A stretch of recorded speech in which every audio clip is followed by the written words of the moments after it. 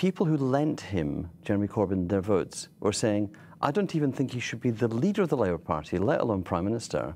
Now, in something as serious as choosing the next Prime Minister of the country, you should actually not be infantile and self-indulgent. People accuse Ed Miliband of moving too far to the left in advance of the general election in which he lost. Perhaps he didn't move far to the left enough.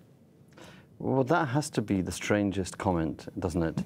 That the Tory party win their first majority for more than 20 years, and the view of Jeremy Corbyn and people like him is that Labour lost because it wasn't left-wing enough. The country voted for UKIP, it voted for the Tories, and over 50% of the voters voted for right-wing parties. Yeah. But what they were really screaming out for was a left-wing party. So Labour only wins from the centre.